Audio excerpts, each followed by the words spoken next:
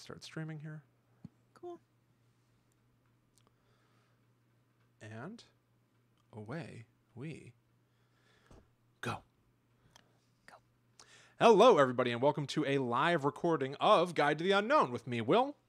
And me, his big sister, Kristen. Oh my God, we're not going to waste any time. Here we are. I think we're going to get right into recording the show itself. Thanks for sticking with us, everybody. Yeah.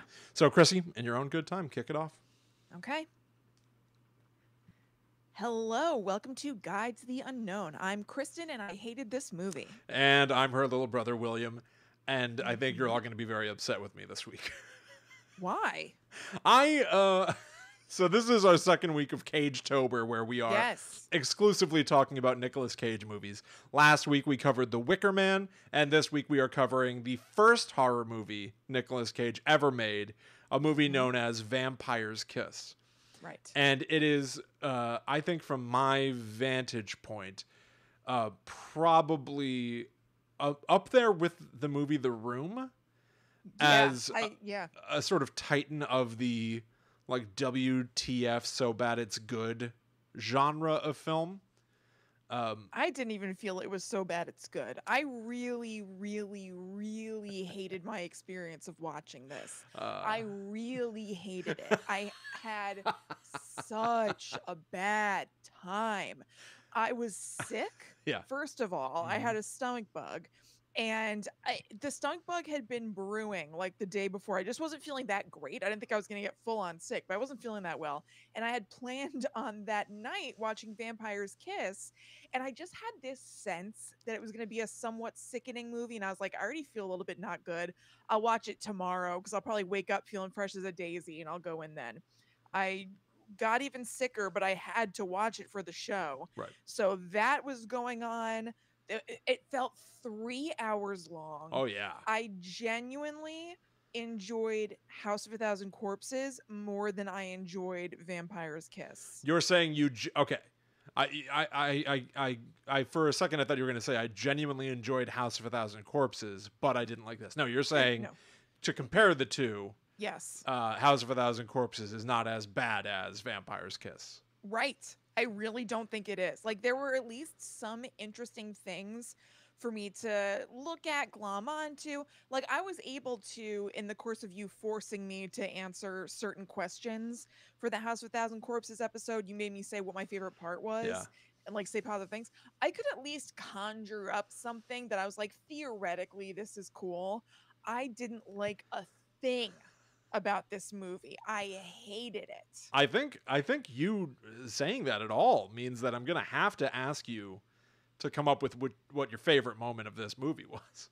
William, the ending. Oh boy, the credits. The credits. The credits were pretty long, so I guess I'll say the credits. It seems to count. Did you watch all the credits? In the beginning, the Are credits waiting were for long. an end credit scene? Yeah. I was Googling, is there end credits Vampire's Kiss?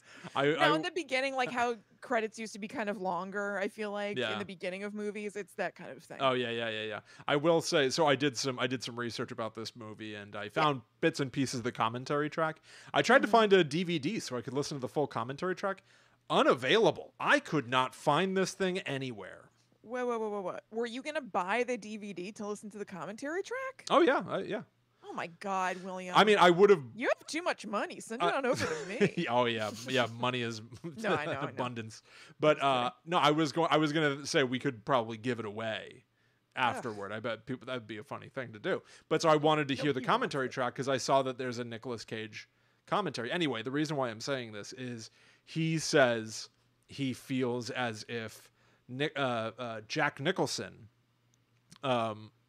took some of this performance to make that movie Wolf.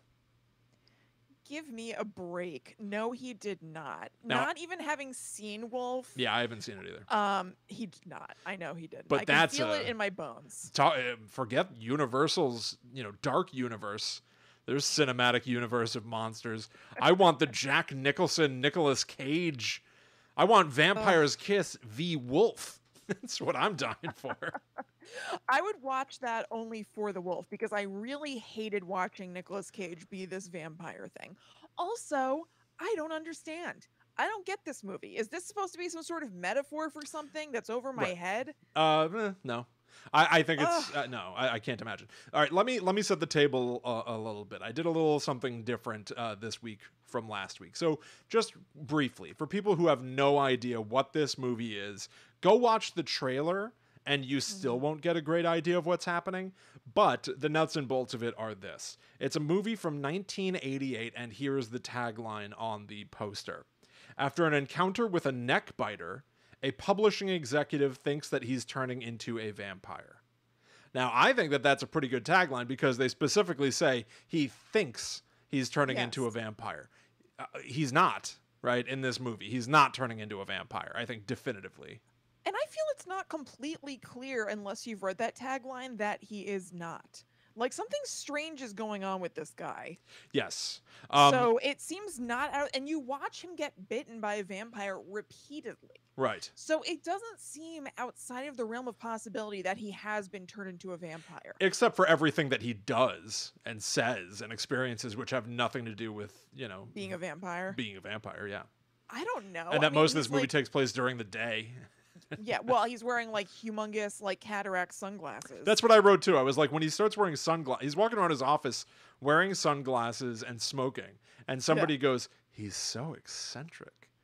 And that would lead you to think he's being like a badass rebel, but he looks like an old man who's had his eyes dilated, at the Yes. lens crafters in the mall and has to Yes. wear huge sunglasses for the rest No, of the because day. it's his warped version of like a vampire being afraid of the sun. Right. So he's guarding his eyes. I don't know. I seriously, it wasn't clear. No. I mean, I knew that he wasn't from the tagline, but Yes. just like, so what's going on then? Well, What so the hell's actually, happening? I just realized I misspoke. That wasn't the tagline. That was the Well, I know what you mean. synopsis. Yes. Here's the actual tagline. Mhm. Seduction, romance, murder. The things one does for love. Is it for love? No. He's not doing those things for love. No, he's just doing those things seemingly at random. This is a Yes. bug nuts movie. This is almost like an art house attempt. It totally is. It's Kafka-esque. Yes. So Nicolas Cage, very much like, he thinks he's turning into a vampire. He believes that, first of all, a bat flies through his window while he is in flagrante delicto. I was hoping you were going to say that. Your wish has been granted. Yeah. And he gets more turned on by the bat than the lady. He does this look over his shoulder and sweep of his hair. This Yeah. like big gargantuan soap opera move, as if he's like suddenly grooming himself because of this bat he's seeing. And then the following night, he believes he has an encounter with a woman who bites him on the neck. And bit Right. by bit, he starts to have symptoms, he thinks, of vampirism. Going from being unable to be out in the sunlight to thinking that he can't be killed. Somebody tries to shoot him with a gun and it's full of blanks. And then he shoots Right. himself with the gun too, and it's not killing him. So he's like, I knew it. I'm a vampire. He thinks he can't see his own reflection in a mirror, even though we can. We see, like, there are 3 mirrors in the scene, and he's in each of them. And yet he's saying, it happened. Where am I? Where am I? He thinks he can't be seen. So it's almost like Just it's some power of the mind stuff. a little bit. It's a mental illness movie. Oh yeah, totally. But like played as, I don't know, it's like a gonzo sort of movie. You know what I mean? Like Yeah. darkly comic and ugh. This gross. is not a funny movie. This is a No, movie. it's not. No. This is a movie that is known primarily for Nicolas Cage's performance. Yes, like if you look at the trailer, you'll recognize his outfit from memes Yeah. that go all over the place. This is a super duper memeable movie because he's acting insanely huge. Like Will mentioned last week on the show that he has said that he's very inspired by German expressionism, which is a style of acting that rejects realism, which is exactly what it sounds like, is acting realistic. Right. He's very interested in this big way of acting that's kind of inspired by silent films and bringing that into non-silent films. And it's like a weird, like, social experiment or something. It is. Or artistic experiment. It's Oh, It's a lot. it almost like definitively on the nose is exactly that. It's an experiment. So Yeah. in some of his commentary track, he talks about exactly that. He's like, I wanted to see, could I take elements of silent film acting, which was like silent film. You know, the beginning of film is really people taking stage work Yeah. and recording it. And so people are acting very broadly and very big and playing to the back of the room because that's a lot of what stage acting tended to be. And so to do that in a movie usually looks insane because with a film camera you can, you know, pull in on a tight close up and get really minute, subtle adjustments of a face can convey a lot. Nuances, right? But he still goes huge here. So there's literally a moment in the movie where, and I so again, I think the shockaroo for me is that I think this is probably the second or third time I've seen this movie. And Really? Oh yeah. Oh my god. And I think I understood it. Really? Yeah. Okay. Show I this upon I me. think I saw The Matrix. I think I can see the construction of this, red-pilled? and I think I'm red pilled on Vampire's Kiss. I can't pretend I like it. But I said to you, you know, a week ago or more, as we've been talking about Cagetober, like, oh my god, we're gonna have to do Vampire's Kiss, aren't we? Yeah, actually, I suggested it, and you were like, "Oh God," and I was like, "Well, we don't have to." And you were like, "No, we kind of have to." I straight up counted this as, along with House of a Thousand Corpses, which I listen. I haven't seen that movie in years now. Yeah. Maybe I'll have to be forced to watch it because I still, in my head, it is so much worse than this movie. So much worse. This movie is not trying. This movie is not trying to be cool, right? Like House of a Thousand Corpses wants you to go, hell yeah. Yeah, not in that way. I think it wants to be cool. No, I think this movie wants to be cool in a way. It's like cerebral cool or something. I think this movie wants to be. I think this movie's a little pretentious. I think it wants to be lofty and have something true to say, which is not true of House of a Thousand Corpses. He's not trying to say anything. He's just trying to be like, this is all badass. I kind of prefer that, at least in this instance. Can't I stand really that. don't mind, you know, fun or cool just for the sake of fun or cool. Yeah. There are times when people are saying something and I'm into what they're saying. I don't reject that outright. But in this instance, I don't know. I know that I was bringing my own physical illness to this, but this movie sickened me. Yeah, I love that you had to watch this while you were feeling sick. I remember, I think I've said this before, but I had like this insane, this is probably like 8 or 9 years ago. I had this insane cold or something that lasted for like 2 weeks. And I was just like, I could barely get out of bed. And then I think Allie, or maybe it wasn't Allie, somebody convinced me, like, you haven't been sleeping. You should take NyQuil. And like, I don't like taking things that affect my perception. And I've always been afraid of NyQuil. But I took NyQuil, and I was binging Buffy the Vampire Slayer and bouncing back and forth between it and Angel because those shows used to air back to back. So I was like, I'll watch them in release order and see if I get the full story almost. Right. And it's like I kept hitting, you know, next episode, while my mind was going like, what's happening? What am I I don't feel good. And so to this day, I have like a physiological reaction when I think about Buffy or Angel. I feel unwell. I feel insane. I can understand it. So did you stayed up through the NyQuil? I think so. Yeah, I don't go to sleep well anyway. I do think I fought the NyQuil, but I also think I was like falling asleep and waking up and not sure where I left off or what was happening. I think it was seeping into my dreams. Like I think I had a really like a lame, like a very vanilla guy's trip. Yeah. On NyQuil, you know. That's a thing. Like people taking Ambien and like forcibly staying awake through it. Famously, Tiger Woods did that a lot when he was having all those affairs. Oh, is that right? Multiple of the women reported back, like they could kind of corroborate that he was very into doing it on Ambien. Oh. Yeah. Oh, that's weird. I don't know why. I haven't done that before, but whatever.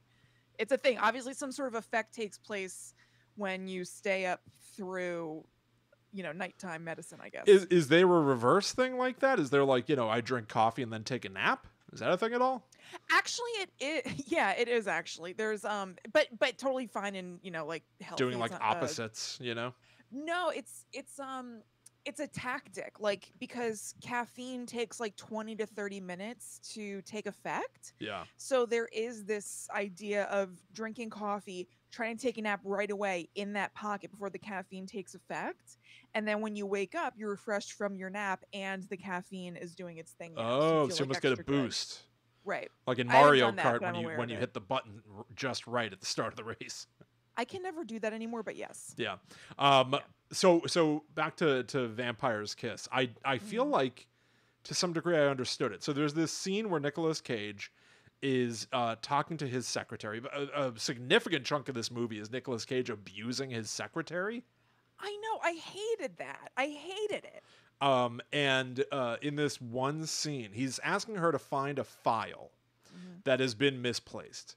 And at a certain point, she goes like, well, maybe if you just could like hire someone else or give somebody else this task or let somebody help me try to find it because there's just so much stuff to go through. I can't find it. He goes, oh, Alva, I couldn't give this job to anybody else. You're the lowest on the totem pole. Do you understand that? You are the lowest person in this office. Everybody else has been here longer than you. There is no one around who I would give such an awful, horrible job to. And as he's saying this like monologue about how Yeah. he just wants her to do it, he's leaning in and his eyes are getting wider and wider. And this is where a big meme face comes from. Yes. This is a scene that people have clipped and like shared the meme of a million different ways. I'll put it on the cover art for this episode, I'm For sure, because sure. it's You the couldn't face of not. the movie. But in the Yeah. commentary, he goes, yeah, what I was doing here, I wanted to see if I could get my eyes as big as possible. That's it. Mhm. That's his whole game in that scene. He wanted to make his Yeah. eyes as big as possible. He wanted to freak out that performer he was Yeah. talking to. But what happens right after? He goes like, do you understand? And he sits back and his eyes go back to normal.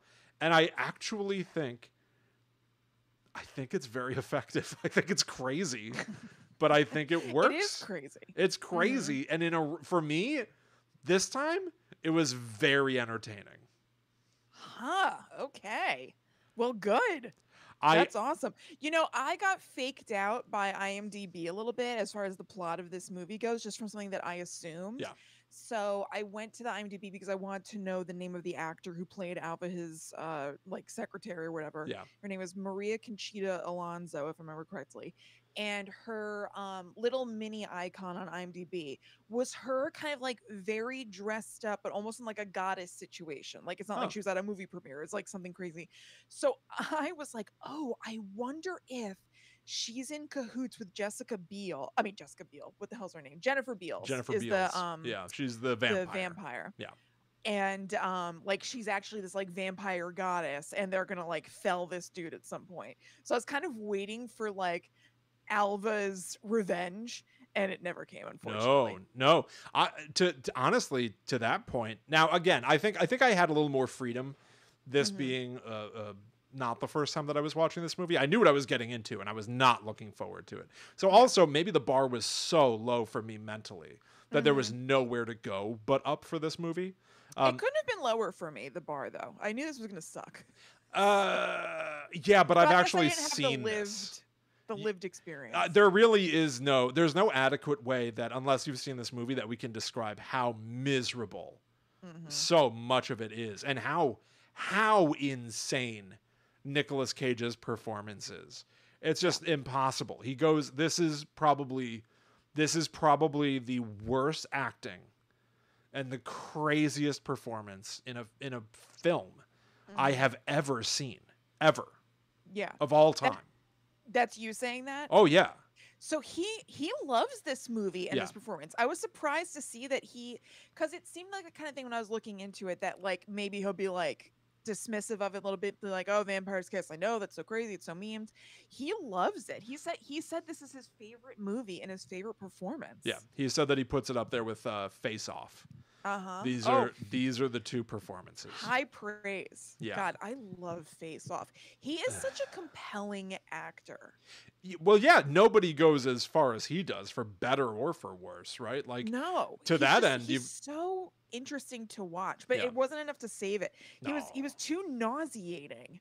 Well, in or this you almost for say me. it like he's a good part of the movie. No, that's not what I mean.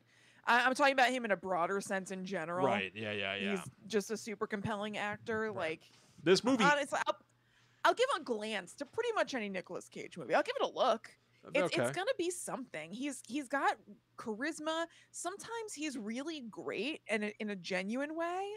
And even when he's bad, it's usually like a real swings for the fences, fun thing to watch. Right. But this was neither. Like, it was No. swinging for the fences, but it was just like, what world is this Yeah. in? This is annoying a hard too. I found watch. it very annoying. Yeah. Well, the other thing is, for some reason, he's doing this unplaceable accent. Oh, I know. I read something that he said that this guy, because he's kind of like so he's a literary agent, I think. Yeah. And he's like a rich guy, that he thought that he would have some sort of like vaguely British, European, transatlantic thing going. Right. But even for that idea, it's a terrible accent. It's horrible. This really It's is like a joke accent. Yes. At one point he's talking to Alva in a car, and I think they're talking about work. And he goes, "It doesn't go away, Alva. Nothing goes away."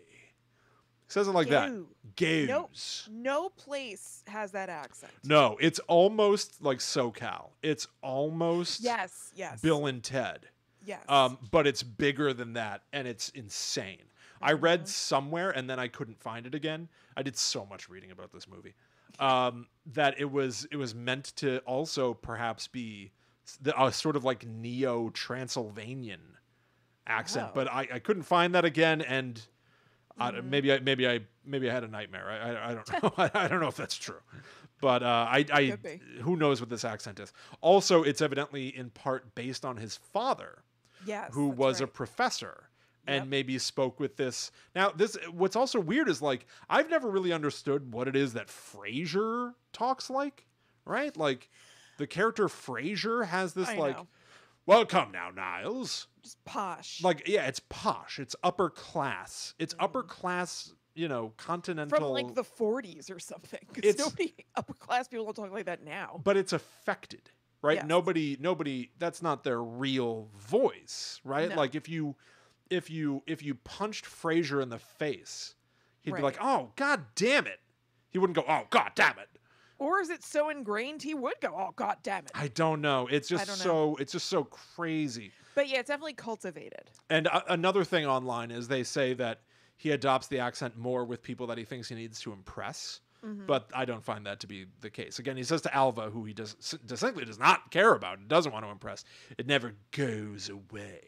Right. So he's affecting the accent. Maybe it just comes and goes. Maybe it does go away throughout the course of the movie. Maybe. It's just a Maybe like slippery Madonna's. accent. Yeah, completely.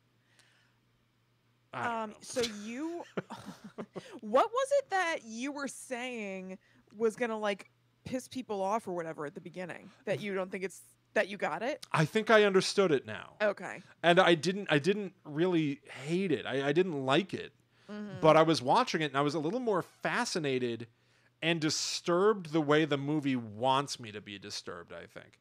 I think I participated in this movie more than just watching it and being like, "Oh my God," which is usually what I do. I remember watching this movie and thinking that it felt eternal in length. God, yeah. It was an hour and 43 minutes long. Yeah. And it felt like double the time. I kept pausing it just to see where I was. And I was like, "Oh God, it's not over." Well, I never watched this movie for a show. I never watched it to be somewhat analytical or to have something to say about it. So I watched it really closely this time. And more often than not, even if I wasn't enjoying what I was seeing, I was kind of like, oh, okay, this is clicking for me. And there are actually a few things that I do like in it. Well, do tell. So there's this very odd thing happening in the movie. I mean, it's the entire concept of the movie, right? So he thinks that he got bitten by a vampire. Right. And there are just like little things that happen that don't make sense, that it almost takes you out of the film, because you're like, well, he knows he's faking this, doesn't he? But it almost becomes like, no, he doesn't. He's not aware that he's faking this. But little things will break the reality of his own hallucination. So he thinks that he got bitten on the neck by a vampire. The next morning, he's shaving, and he nicks his neck with the razor.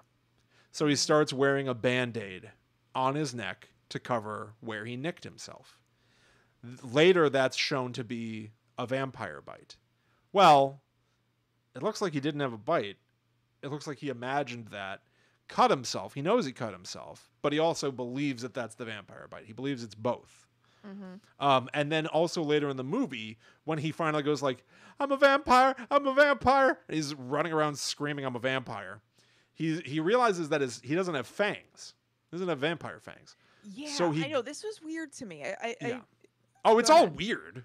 Well, I know, but I couldn't really wrap my head around like. Now, this struck me as odd in Vampire's Kiss. I don't know if people notice this. There are a few oddities in Vampire's Kiss. I just don't get where he's coming from in some ways. I think it's genuinely a mental illness movie. I think this is a movie about schizophrenia. I guess I'm not. I don't even think it's a metaphor. I think that this is a movie about horrible, deteriorating, and you watch every painful development, mental illness. It's horrible. It's presented in a way I've never seen before. Yeah, and you'll never see again, because it's a terrible movie. Yeah, right. Yeah, I guess I'm not saying I don't know what's going on with him. I don't get what's going on with the movie. Like, but I guess you're right. I guess it's that. It's an unflinching look at mental illness. And it is unflinching. It is. What I was going to say is that, if there's supposed to be any sort of ambiguity in any way about whether he's a vampire or not, the whole scene with him going to buy the teeth, or whether he thinks he's a vampire or not, I guess I should say. When he goes to buy the teeth is a little confusing, because doing that acknowledges that he's obviously not really a vampire. I don't have fangs, so I have to buy fake fangs. He wants to buy these, ceramic or whatever fancy fangs that he can wear in his mouth, but he can't afford them. So he has to buy cheap Halloween costume little kid fangs that are like plastic and have that hinge, so you have tops and bottoms, and he pops them in his mouth. And he's clacking him around, and he can't even speak well anymore because he's got these stupid plastic teeth in his mouth. He probably loved this. Oh yeah, I think he had a blast. I feel this in particular was great. I'll go a step further. For him, I'm saying. Oh, for Nicolas Cage, the actor. Yeah. I think this movie would be a lot of fun to do, because I think that he was almost a big fish in a small pond and was given free rein to literally do whatever he wanted. And it's insane. Weirdly, because he actually wasn't a big star yet when this happened. Like, he wasn't a huge get. I think that he was filming Moonstruck like right before he filmed this, if I remember correctly. That's correct. They were going back and forth with the contracts on the set of Moonstruck, and that's really when he was like big deal, like this guy's a real actor sort of thing. So it's surprising that he was given such free reign. It's honestly just a perfect storm. It's perfect. Producers and directors who trusted his vision and decided to let him go for it. And I also being an unproven entity. Well, sort of. I also read that they did specifically want him, and his agent was like, no. With Moonstruck coming out, you're not going to do some junky vampire movie. So he signed on. Then he quit. They wanted to get Dennis Quaid. He wouldn't commit. Movie. And Nicolas Cage came back and did it. But also, plainly, if you listen to the commentary track, the director of the movie, Mr. Beardy or something. Yeah, I know. It's JB. Robert Bierman. Jim Robert Bierman. So he, in the commentary, at one point in the movie, Nicolas Cage is running after Alva. He's chasing her down the hallway. He pops out of his office, walks down toward her desk, and jumps like 5 feet in the air. He just jumps from the floor to on top of a desk. And he goes, "There you are!" And that kicks off the chase scene. That was not Nicolas Cage's idea. That was the director's idea.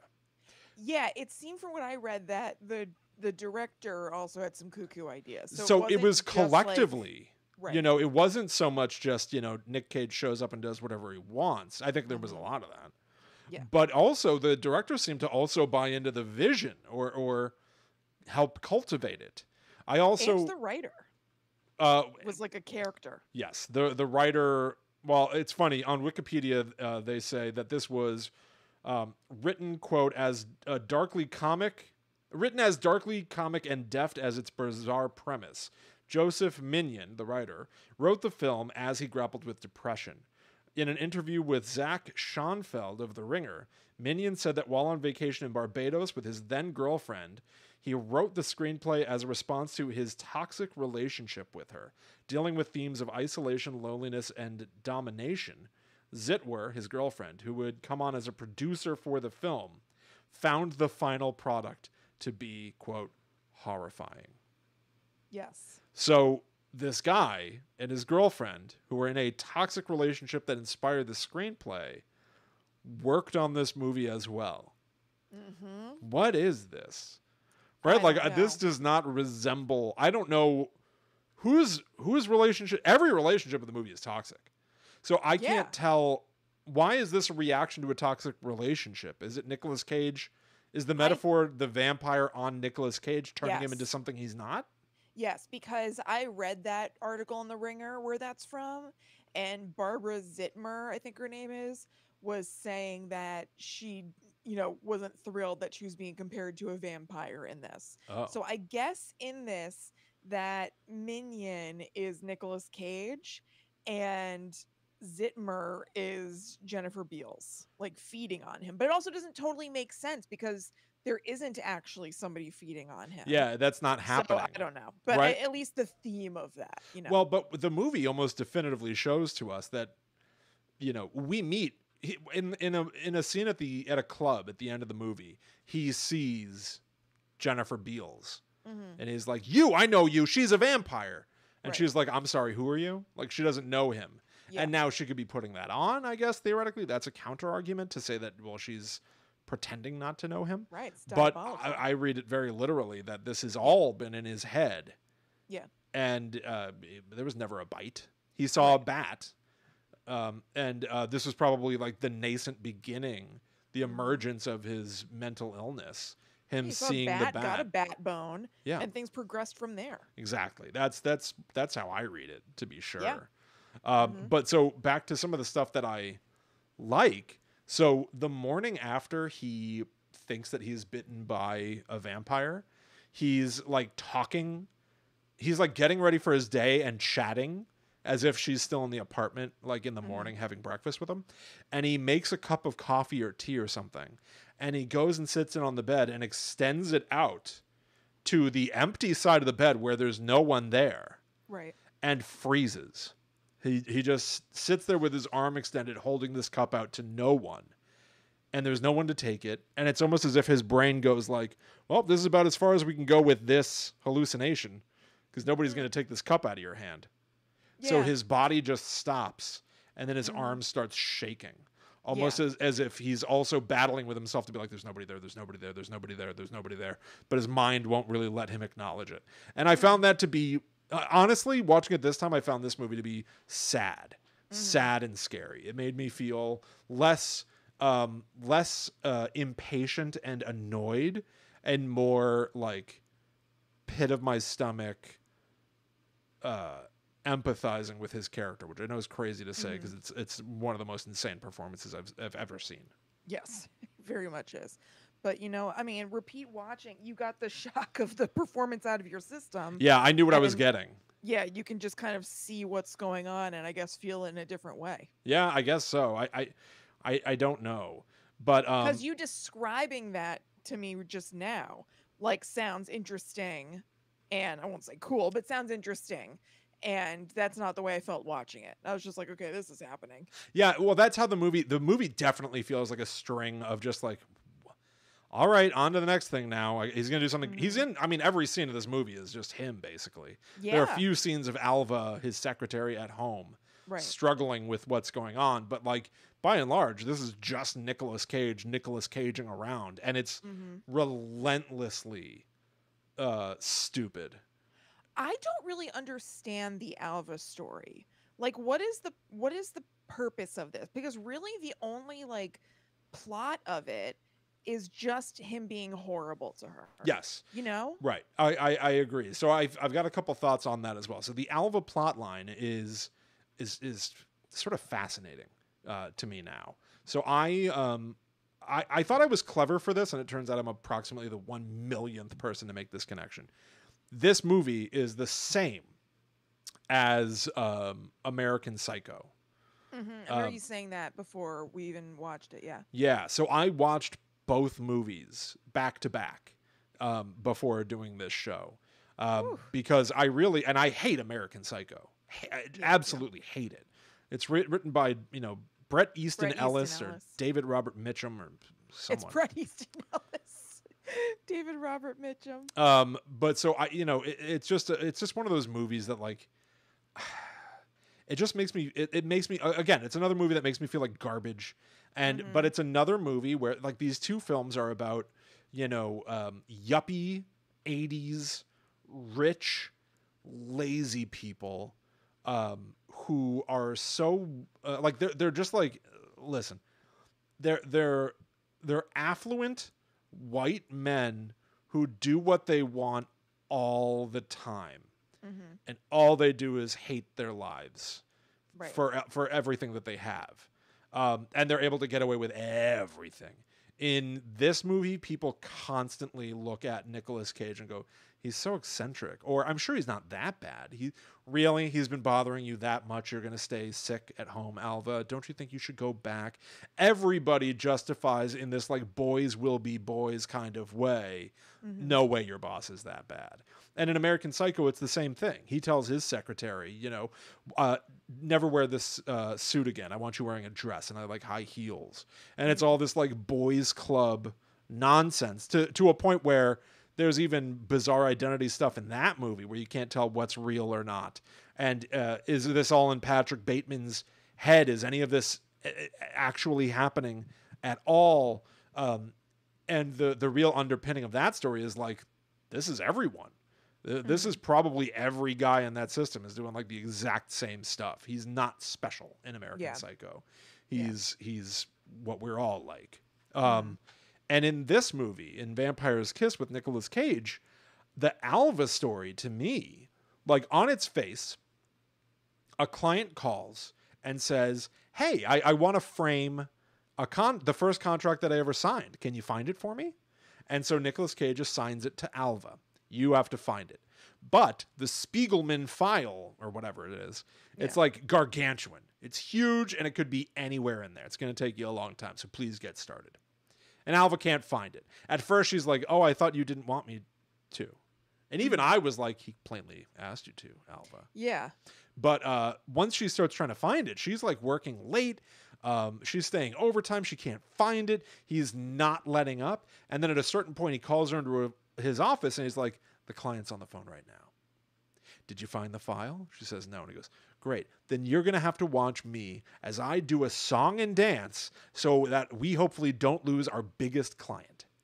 And he picks up the phone, and we can hear the client speaking, who's like, hey, I just want to let you know, I did call to ask, like, can you find that file? But just, there's no rush on that.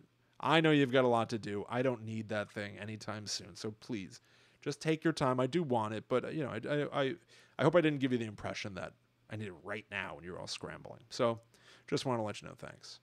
And Nicolas Cage hangs up on the phone, and for a second he goes, well, Alva, I didn't have to sing and dance at all. He was so angry, I couldn't get a word in edgewise. So we, the audience, know he's lying. There's no need for this pressure. Right. But Nicolas Cage is a monster. The exact same scene happens in American Psycho. There's a moment where Patrick Bateman takes a phone call, and we can hear on his end of the phone that he is trying to make reservations at a place. And they're like, oh, I'm sorry, we can't take a reservation. He's like, really? That's fantastic. They're like, what are you talking about? I just said I can't do that. And he's like, all right, 8:30 it is. And hangs up on the phone. He's like doing a show for somebody else, and it's all a ruse. It's the same. They're the same movie. Nicolas Cage eats a bug and kills a. Does he kill a cat or something? Does he kill? Oh, he catches a bird. He Yes, catches and yes. eats a live bird. And Patrick Bateman kills a dog and tries to feed an ATM machine a stray cat. It's just the same things happening. At the end of the movie, we don't even know what's true or not. Same damn thing. So Alva is, to me, almost like, in a really sad way, if you look at this movie from Alva's perspective, every warning sign was there. She knew it, that her boss is unhinged and is capable of killing her. And everyone told her, don't worry about it. And I feel like that's a story that we hear a lot when it actually does result in murder. Bummer. It is a bummer, but I almost think it's kind of fascinating for that. It's not even really the centerpiece of the movie, but like it's interesting that this subplot's here at all about a woman who is constantly saying, I can't return to that office. I don't trust this guy. And then once he knows that she doesn't trust him, he'll show up and be nice for a minute. And then flip again and have a complete like flip out. He's like, I told her to find that goddamn file. After he just tried to be sweet to her. And it is so, for a movie as insane as this, I almost found that dynamic to be really upsettingly plausible. Yeah, it definitely is plausible. And I think that the way that you're describing it from Alva's perspective is the way that I thought about it as well, almost in a contrarian way, because I don't think the movie super encourages you to see it from her perspective. No. It kind of feels like it's in service of just seeing him unravel. Yes. And so that bugs me. I completely agree. It's really just like, watch this guy be further and further unhinged, and it happens to be at this woman, and like, like watch him chase her like through the building, and it's very in service of his storyline, and for his purposes, his storyline, not the bigger look at the movie. It just seems to be like, look at this guy get more and more unhinged, but it just bugs me that it's at the constant detriment, or to the constant detriment of one person. You're 100% like, it would be right. a little bit more palatable, I think, if you were, and palatable doesn't necessarily mean good, maybe whatever, but anyway, it wouldn't be as upsetting if it was him doing progressively more horrible things to different people, but it's always to Alva. Right. And so it's just like, oh God, she's the focus. Poor woman. Yeah. Well, I completely agree with you. Again, I think that this movie is miserable and bad. I think this is a bad movie. Yeah. But I think you have to, I think you have to participate in movies, right? So like, I think that seeing these events from Alva's perspective is something the movie doesn't necessarily. It does ask you in some ways, like she does ask for a gun from her brother, or the bullets from her brother. So you do get some of that, but it's not Alva's movie at all. No. But ultimately, she is the one who indirectly puts a stop to Nicolas Cage. Mm-hmm. But I do think that like you have to, you sort of have to lean in and go like, there's a different movie happening in this movie. Oh yeah, definitely. And maybe that's part of the point. Is it too lofty to think that? I don't think so. I don't think nothing's by mistake, right? I know. Because I why include those scenes of her at home in bed with her mom and like talking to her brother and stuff? Yeah, exactly. So I do think it's like an artsy fartsy movie with maybe those aspirations and everything, but it's just so unpleasant to watch that I cannot care. Yeah. Oh, 100%. Because it's so hard to. I mean, I was going to say distracted, but it's the point of the movie is like seeing Nicolas Cage do crazy vampire stuff is like baffling because it also doesn't make any goddamn sense. There's a moment where he's almost the least of it. Oh yeah, he's staring into the mirror at himself in the morning, and then he reaches out and touches it and acts like he just got burned. Mm-hmm. Like mirrors don't burn vampires. I know, that's not even part of vampire lore. Like what is that supposed to be? And then he just turns like nothing happened and walks away. He picks up a bug. He picks up a cockroach and eats it for real on screen, which is real. He did 2 takes of it. They used the first one, and you would think that the idea would make. I can't decide what's happening in that moment because you'd almost think like, well, he chose to eat the bug, so he's fine with it. But even his acting in the scene is like, it's not some brilliant performance where he eats a bug as if it's food. He eats the bug as if he does not want to be eating a bug. You know, like he's So forcing himself to eat a bug, which is baffling.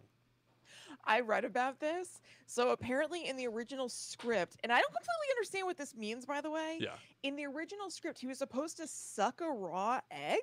Yeah. I don't really get what that means. Suck it means to me it would be a complete egg in its shell. Suck a raw egg? Oh, you mean not even They, cracked? they don't say suck down a raw egg. It repeatedly said suck a raw egg. Teach your grandmother to suck eggs. I know. So that's what I'm confused by, is I don't really understand what that means. I can only imagine they mean to suck it down and swallow it or whatever. But anyway, so that was the original thing. And then this was one of the few edits that he had, because people kind of assume, because he's known for ad-libbing a lot, that a lot of this was improvised. But like you said before, the director was totally on board with all this. So actually, it's not a really improvised movie. It's pretty close to script. And he suggested, though, for this, that instead he eat a live cockroach, because Nicolas Cage, was afraid of cockroaches. And he was very method.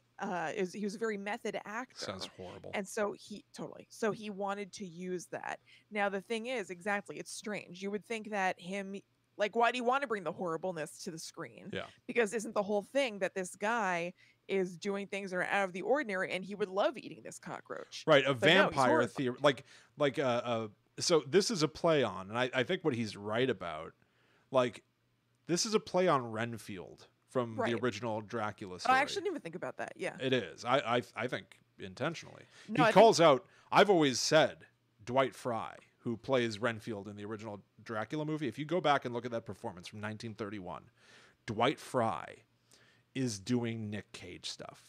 It's insane, but it's fantastic. It is. It's creepy and it's scary, and he's got the big eyes, and it's the theatrical acting.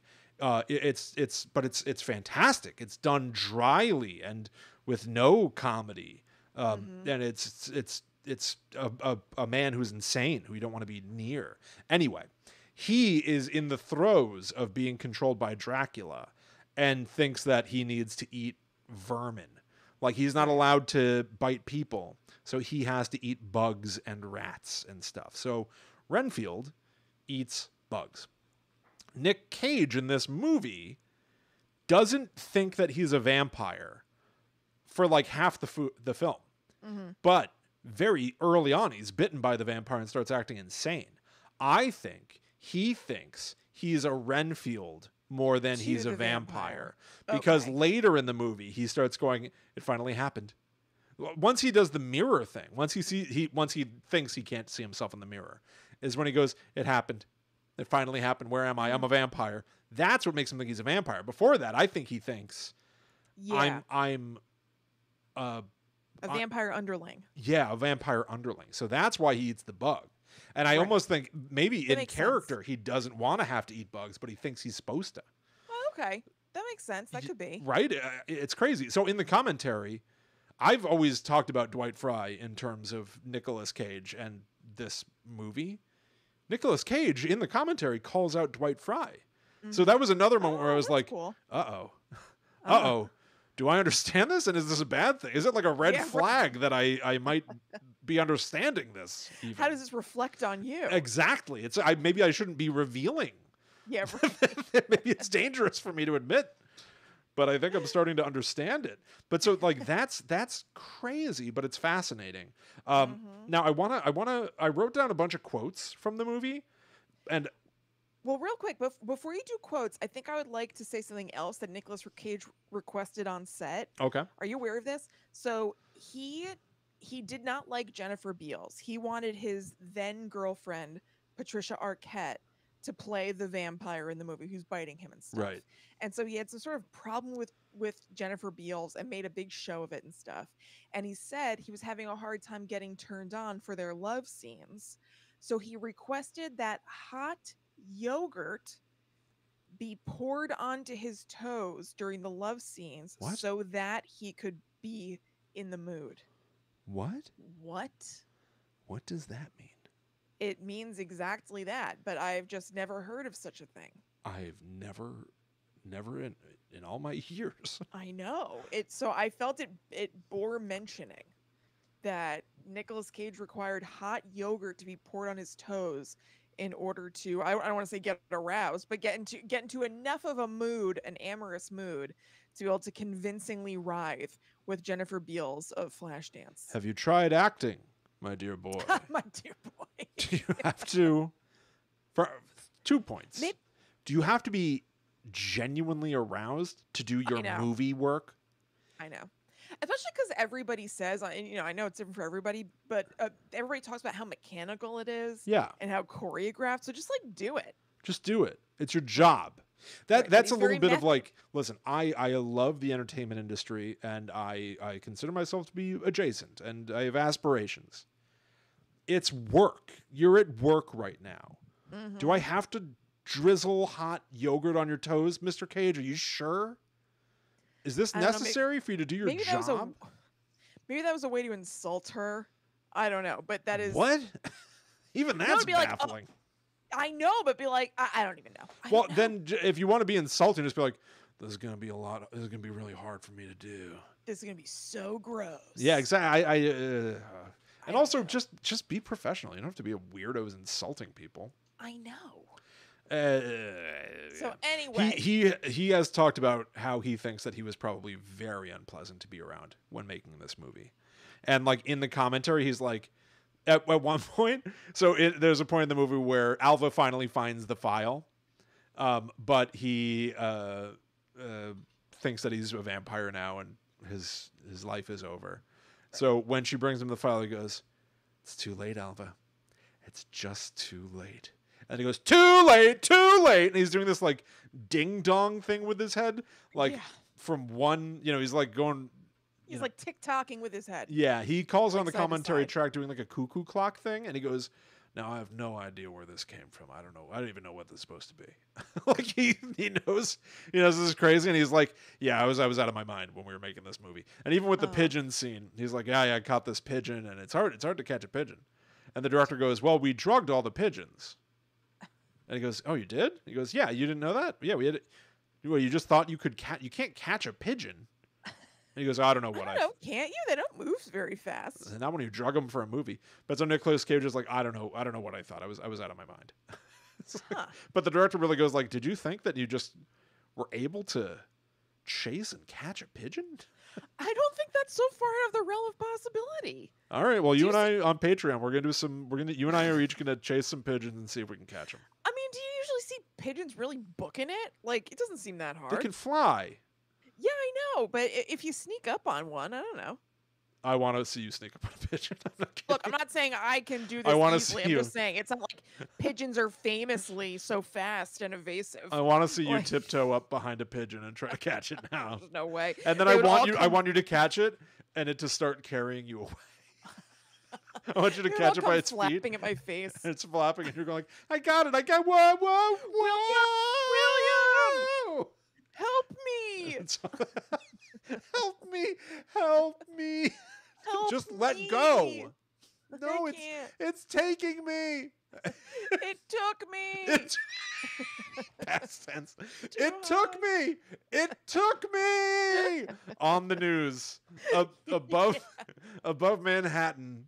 It took me, says podcaster. Somehow carried away by one pigeon, by a single pigeon. Now that's a t-shirt.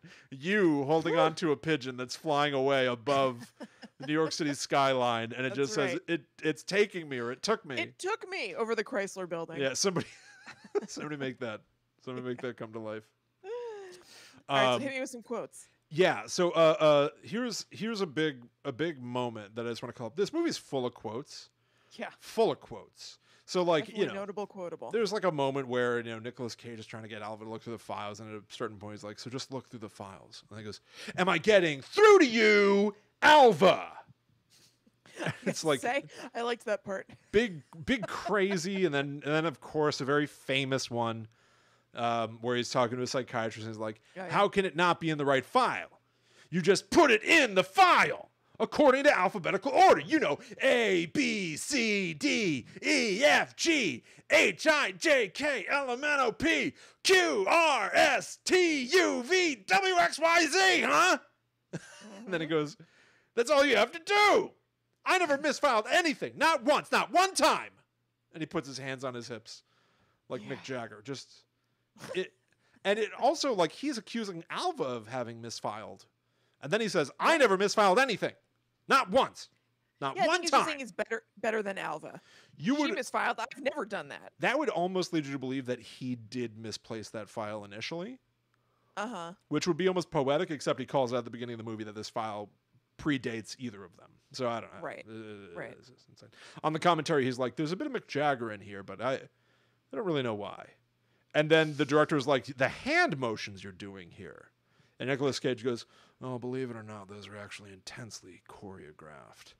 Oh, yeah, in my look, I believe it. Back home, with my cat, I would, block out all of this. I'm like, oh, God. It's intensely... And anybody watch that scene, tell me if it feels like it's intensely choreographed. I bet it is, though. It might be. That guy is very intense about his craft. I don't disagree. I now, wouldn't be surprised. All of that is to almost get those bigger things out of the way. Because here's my actual favorite quote of this movie. Okay. Nicolas Cage is in the bathroom in El Baño, occupado. Yeah. And he is looking in the mirror, and he thinks his reflection's not there. It's that moment. And he starts screaming, where am I? Oh, God, where am I? And he's crying. He's going, where am I? And then I put the subtitles on to catch this full thing. Here's what happens. Somebody in the stall speaks up and says the following. You're in the goddamn crapper, Lo, and I'm trying to take a dump. So either shut up and leave the goddamn acting lessons for home or go back to the ladies' room. Yup. And the shot is just on a pair of shoes with pants bunched around them and the belts lying limply on the ground. You're in the goddamn crapper, Lo. That's his character. That's Nicolas Cage, Lo. Right. And I'm trying to take a dump. So either shut up and leave the goddamn acting lessons at home or go back to the ladies' room. To be so cavalier about taking a dump and, like, yelling at a coworker or something. Insane. You're in the goddamn crapper. Yeah. And I'm trying to take a dump. Right. The freedom that guy must move through his daily life with. The bravado. The chutzpah. It's almost enviable. Yes, I find it admirable to be that free. I can't imagine. Admirable.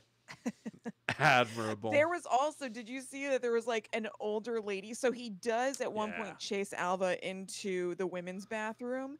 And there's this older lady who's walking toward the camera. And she says, like, what the F is going on? And is like looking right in the camera. Yes. And walking toward it. So the bathroom is where the truth comes out. I liked her too, except Isn't it always? She walked out of this moment where a man had burst into the bathroom and was clearly threatening Alva physically. No. You stick around. You don't say, what's going on, and get out of there. Now, arguably, she could have also not felt safe. It's not really what I got from her. But, no, she seemed put out, I would say. Yeah. Let's hope she was, if she didn't feel safe, let's hope she was going out there to get a third party that we just didn't see. She left Alva with the monster. Although she does visit Alva at her desk later and go like, you okay, honey? So it almost spoke to the sadness of like, that's what it's like being a lady in this office. Yeah. But the bathroom seems to be where the real stuff happens. She looks in the camera. Business is done. She looks in the camera like, this is out of control. And then this dude taking a dump, he says, leave the goddamn acting lessons for home. So that almost plays to me, intentionally or not, like a meta-textual, we're acknowledging that Nicolas Cage's character is too big. Right. He's not even acting the part of a vampire. No. He's just completely over the top. The man on the can thinks this is bad acting too. Right? He gets it. Yeah, he gets it. He's having our experience. Yes. Well, our experience plus. That's true. Coming soon, Experience Plus. To every bowl. He's going through something. You want to sign up for Experience Plus? Unfortunately, I think I've been having Experience Plus. The stomach bug. But I just love this line. You're in the goddamn crapper low, and I'm trying to take a dump. So either shut up and leave the goddamn acting lessons for home or go back to the ladies' room. And he's also acknowledging you burst into the ladies' room and threatened a girl. Did he say go back to the ladies' room? Yeah, he says, or go back to the ladies' room. I thought he was just saying that as a, like, misogynistic, like... Oh, you're being... Yeah, you're being like a wuss kind because of thing. you're being a crybaby, you're therefore being feminine. Yes. Maybe. Or I just took it as like, we all agree. Or no, because there's a scene, again, something that happens in American Psycho. It's like in a conference room and all the men are sitting around. They're like, hello, you are one piece of work. He even jumped up on the desk, huh? And chased her? Oh, you're a crazy man. You should be careful, though. Alva carries a gun. So they all know that he did this. Oh, yeah. And they're fine with it. Yeah. They're fine with it. Yeah. They suck. Terrible. They suck. So two other things. So Nicolas Cage in a club approaches a woman like Nosferatu, literally like Camp Orlok. Right. Camp Orlok. Welcome to Camp Orlok. Everybody creeps around like a big weirdo from a silent film. He's walking like Nosferatu from the original Nosferatu. It's called Count Orlok. So he's got his arms outstretched and his eyes wide again, and he's walking slowly. He's doing things he thinks he has to do as a vampire. Vampire-y. He was watching Nosferatu at one point in the movie. So he's in the film, the character that he's playing is playing Max Schreck from Nosferatu. He's doing what he thinks he's supposed to do as a vampire. And again, this time, I almost thought it made sense and worked for me. And it was scary. All right. And I also had the thought, if you went out to dinner and you saw a coworker who showed up by themselves and was walking around like that and doing that just on their own, how scared would you be? That's extremely scary, and I'd be extremely concerned. How scary is that? Very scary. If you just saw... But again, in a mental health crisis way. Oh, yeah. But also in like a LARPing kind of way, where you'd go like, hello, is that you? And he's like, oh, hey. Yeah, it's not me. I'm Nosferatu. I'm just out. It's a Friday night. I thought I'd come out. Yeah. Like, if you drove through town and you caught me pretending to be like a kitty cat on the street, and I was like, oh my God. I just like to do that. I don't know. If you snap you weren't supposed back to see me to William, yeah, and you're talking like this, and you're like, yeah, I just like to do that, then that is just your fun thing, and I just let you do that. Really? You let me act like a kitty cat on the street, like Buster Jones from Cats? If you seem totally fine otherwise, you drive through I town. Just like to do this. You drive through town, and you see me getting coffee, and I'm dressed like Buster Jones from Cats. Yeah. And I'm acting like a kitty cat. You fine with that as long as I'm during it's my hobby. The daytime? Yeah. You said at night. That's different. Well, I do it from day to night. Because okay. This is your full state now. Yeah, this is what No, then I'm concerned. All right. But no, if you're being totally yourself usually, but in relative privacy, the cover of Dark of Night, you enjoy being Buster Jones, but then you are still interacting with your daily life the way you usually do, then do I privately think it's very, very odd? Yes. I'm like, I have to delay Guide to the Unknown again. I gotta go out. There's something I gotta do. I have to get my velvet vest mended. And my top hat. By the way, refitted. free t-shirt idea that I still have not seen anybody do. Bill Murray, just like he's in the Broadway musical Cats, but all the fur is patterned as Garfield, and he looks sad. Okay. Can't you see that on like a Loot Crate shirt or something like that? And a million people wear it, and it becomes like a meme or something like that. Yeah. Well, maybe not today. Really? I feel like, I don't know, all the Bill Murray stuff still seems like people love it. So I don't know. Somebody make that and then give me a cut. I don't think that it's my Bill idea, Murray but I don't want to make it. I don't think it's burning as hot as it had been. Maybe when the new Ghostbusters comes out, it will again. Yeah, I mean, it's still running a temp, but I don't think that it's like a huge deal. All right, fair enough. So he is in the club, and he approaches a woman like Nosferatu, Nicolas Cage. And he immediately bites her on the neck and kills her. Like, for real, yeah. For real. This is not a debatable thing. There is later on a headline on a newspaper that reads, "Disco Death, Girl Victim of Bizarre Murder." With a full-on picture of her neck wound. The corpse. Yeah. And he is now covered in blood. He's got blood dripping down his face, and he is at his absolute lowest, almost exclusively living in a fantasy. He starts talking to a wall, thinking he's speaking to a psychiatrist, and she is like, "Well, of course you had to do those things. Oh, please, you killed one person? Don't feel bad about that." Like, his psyche is concocting a scenario in which his psychiatrist coddles him again, almost being like, "Oh, don't feel bad for murdering people and stuff." And he starts to hallucinate that she's hooked him up with somebody to be in a relationship with.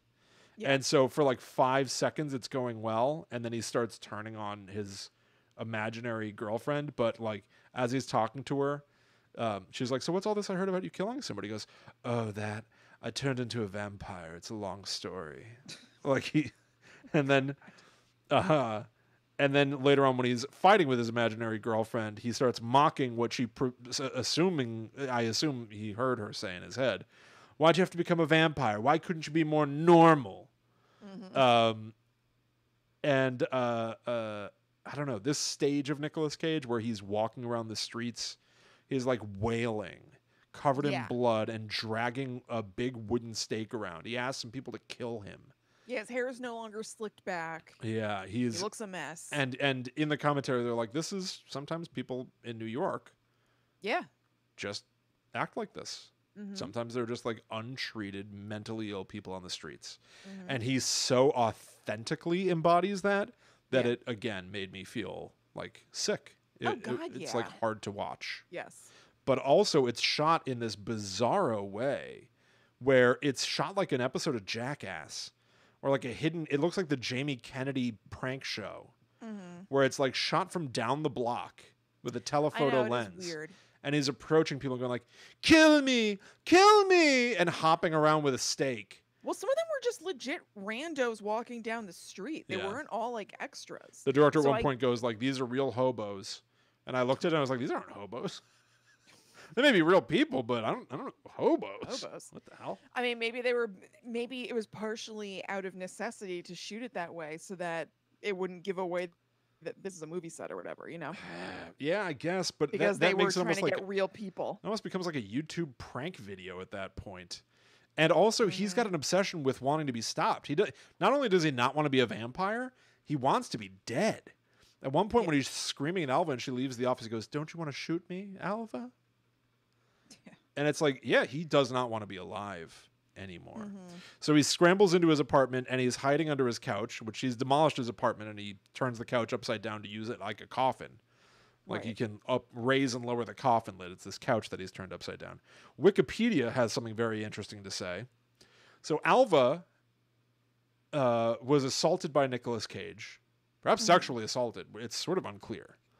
I know. I didn't get that from the movie, but then I read that afterward. Yeah, so it's both. It's like I've heard, or at least I've heard it both ways.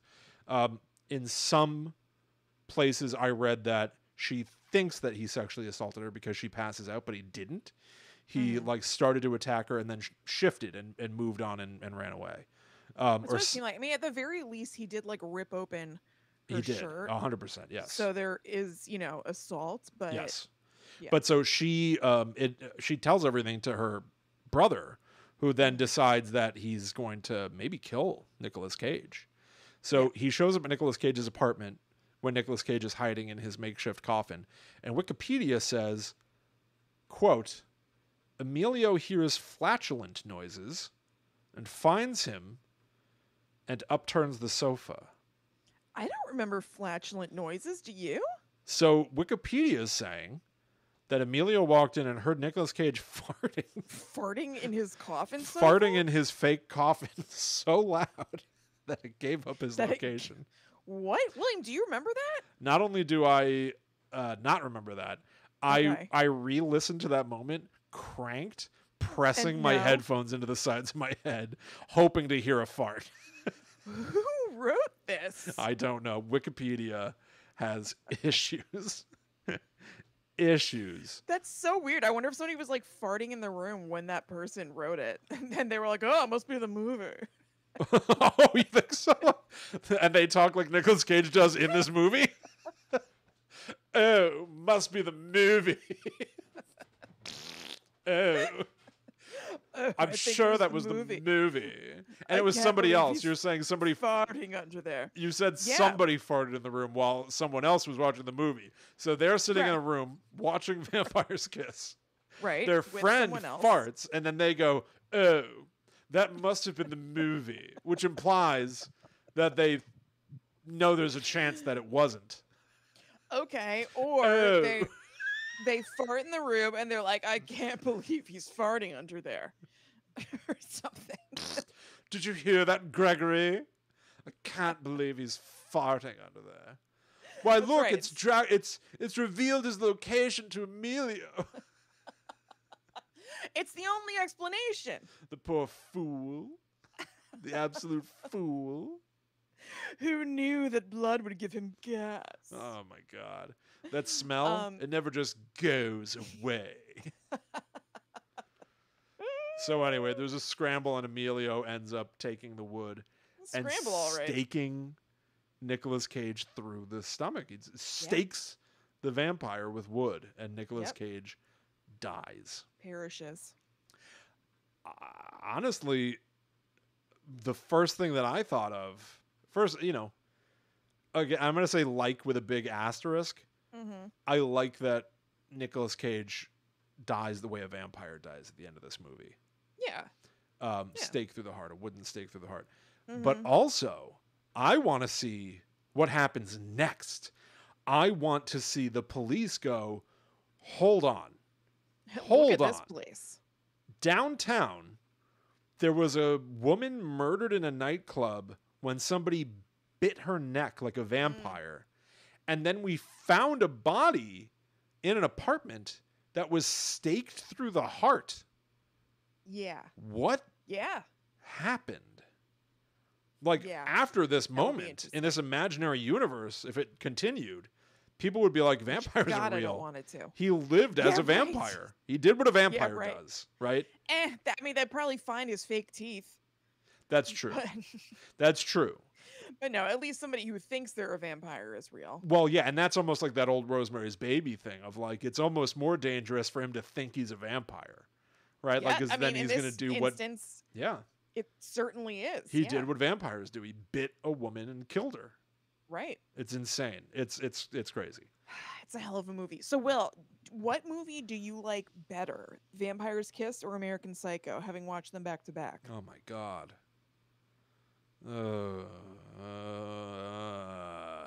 I'll say this. I don't think I walked away from either one of them going, ooh, I liked that.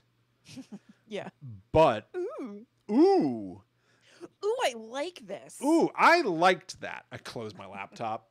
I liked that. There's no one in the room. I'm satisfied. Yeah. But I think I was the most sort of impressed on this viewing of Vampire's Kiss. Okay. Because I think I already knew the landmines going in. Right. I knew the A, B, C, D reciting the alphabet thing. I knew the performance. Mm-hmm. And I know a little bit more about Nick Cage this time going in to watch it, maybe as well. I was also watching it and taking notes, which I've never done. I've never watched Vampire's Kiss and sat taking furious, copious notes. So doing it this time, I actually was like, oh, I see what they're doing. I understand why they made some of these choices as bad as they are. I'm going to say I like Vampire's Kiss more than American Psycho. All right. That is surprising. It hurts to say. I don't want to, just like people are like, I can't pick my favorite child. I can't I can't really pick which one of these movies I like less. Yeah, your least favorite. Yeah. But I walked away chewing on more from Vampire's Kiss. Yeah. Than I did from American Psycho. Including Flash. Flash. Well, there you have it. Can I just say one last thing? Yes. In Vampire's Kiss, Nicolas Cage, at one point in the movie, before he's supposed to be out of his mind, he's laughing and he goes, ha ha ha ha ha. Ha, ha, ha, ha, ha. Yes. And then when he's crying, he goes, boo-hoo, boo-hoo. He says boo-hoo. Yes. And ha ha ha ha ha. And I was watching it being like, well, this is crazy. I don't know why he did this he one. Challenged himself to do that. That's right. Yep, that's what I was going to say. He just wanted to see if he could find a way to emotionally justify literally saying boo-hoo. And I would argue, no, he could not. No. But also that's all he did. So they had to put it in the movie. Right. There's no other choice. This movie is a game for him, you know? Yeah. Absolutely. It's not a movie. No, this is all an experiment. It's an experiment and a series of personal challenges. I think especially Nicolas Cage of the past really got his jollies in that way. Yes. Or to say it in a nicer way, was like very artistically fulfilled by challenging himself this way. I read somewhere else that he was like, this movie was in me somewhere at that time. He was like, I had to make this movie so I could move on. I had to get this out of my system. That's tough and stuff. And that I also kind of respect. Where I'm like, all right, like, I don't know. He got like $40,000. He bought a crazy sports car off of this movie. And he's like, or $400,000.